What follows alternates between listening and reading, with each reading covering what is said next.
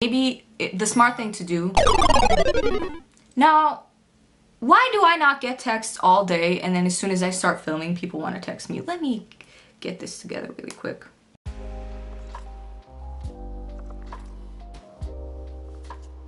Hello, welcome to my video. If you're from my Instagram, I love you. If you're not from my Instagram, love you all the same. Today, as you can see, we're going to be talking about microneedling. And before we get this party started, I really need to put a disclaimer out there, okay? So I am not a licensed esthetician. I am not a dermatologist. I am in no way, shape, or form a professional. I'm just a girl sitting in front of a camera telling it her experience.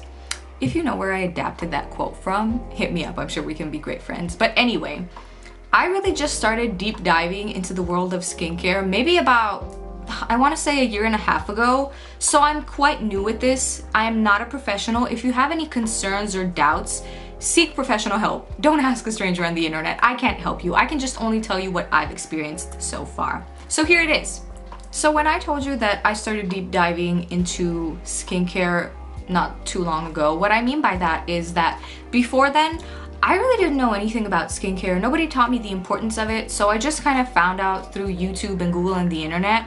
And what I used to do before actually doing actual research was I just went to the drugstore, found whatever said like combination skin on it because that's my skin type, and bought that and didn't even think about it at all. I just used the products. And by the way, I used to use only face wash, toner, and moisturizer, but just sometimes. I didn't even use SPF. Please don't yell at me in the comments.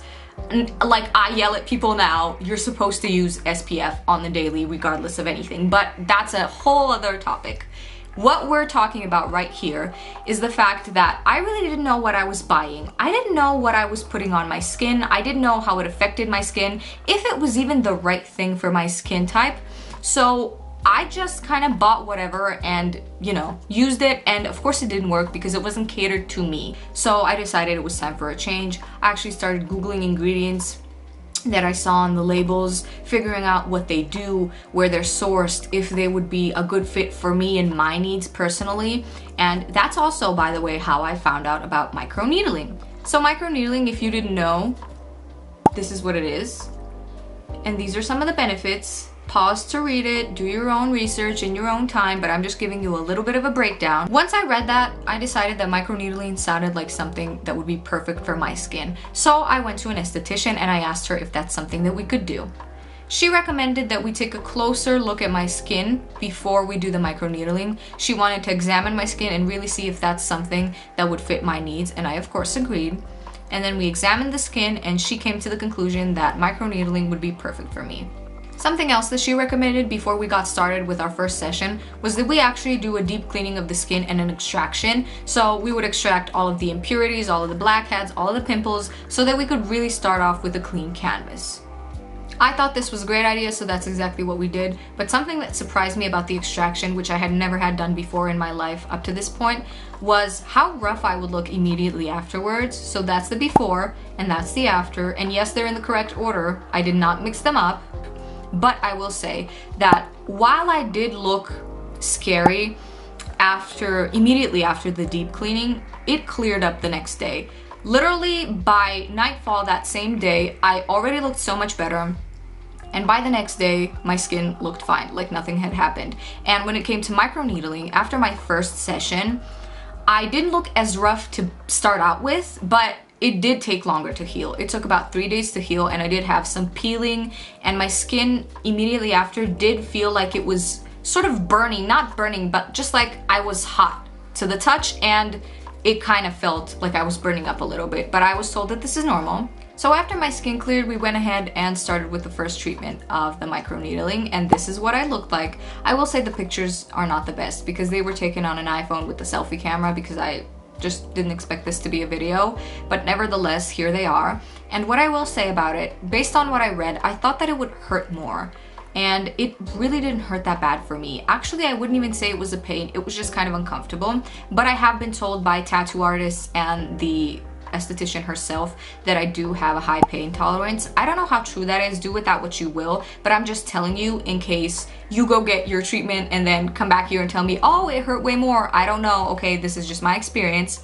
But for me, it was maybe a constant 6 out of 10 probably, and then on the areas where she really focused more, it was maybe about a 7. So she of course did my entire face, but we really focused more on my pores over here and right about here, and then we also focused on my chin and my forehead more than my cheeks and stuff. So it was about a 7 there, otherwise a solid 6. It wasn't that bad, it was just uncomfortable. It would feel extremely nice in the evenings after my treatments when I would apply my skincare, which I was told by my esthetician to continue on doing, to continue on using my serum and my moisturizer. So that's what I did. And every time I put on my serum after treatment, it felt incredibly soothing and nice. And I will say that my skin has never felt as hydrated as it did after my microneedling treatments, because when you get it done, your skin soaks up the product so much better. I literally felt like I had serum soaked up in every single pore on my face, and it felt incredible. So I was very happy about that, because I decided that even if aesthetically it doesn't improve anything drastically, my skin felt better, so I was satisfied.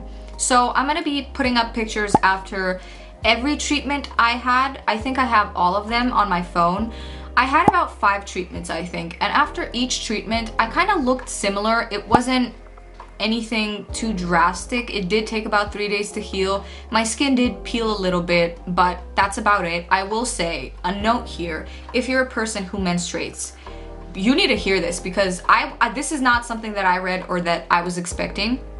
So it just so happened that I had one of my sessions during my period, and I went there and she was doing everything like she normally did. This was, I think, my 4th session or something, or my 5th, I'm not sure. So I went there, she was doing her thing, and I was at about a solid 8.5, maybe 9, to the point where my palms literally started sweating. I did not like that at all. And I didn't say anything because I'm not that type of person.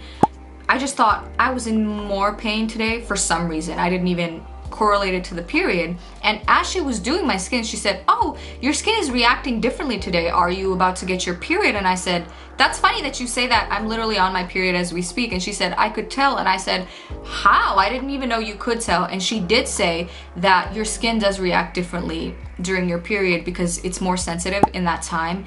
And she asked me if I was in more pain than usual, and I said yeah, and she was like, "Yeah, that's normal." So that's something that I didn't know that maybe you should prepare for, because during that session I was in pain the entire time. I will say I did not like that at all, and as you can see, it did look worse than any of the other sessions. And if you noticed, I did have some marks on my face. They kind of looked like cat scratches right around here and around here.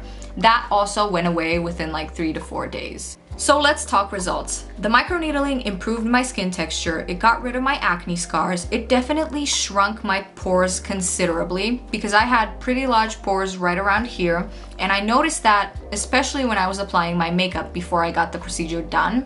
Every time I would apply my makeup, I would look in the mirror and my pores would be huge, and I would really be upset about it. And I use, by the way, the same foundation now that I used before I went to the procedure. So it's not a change in makeup, it's actually a change in my skin. It's something that I noticed. When I apply that same foundation on today, I can barely notice my pores, and I'm very thankful for that. Also, I really don't get cystic acne like that. I still get hormonal breakouts, of course, but that's normal. And after about a week to 2 weeks after each procedure, my skin had this beautiful, healthy, natural glow to it that it didn't have before. Actually, before it looked quite dull, but after the procedures, it looked healthy and glowy and beautiful. And so not only did I get aesthetically everything that I wanted from these procedures, but my skin also felt better. So would I recommend microneedling? Definitely. I think that if it's something that you're already looking into, go to a professional, ask if that's something that should be done on you, and then just go get it.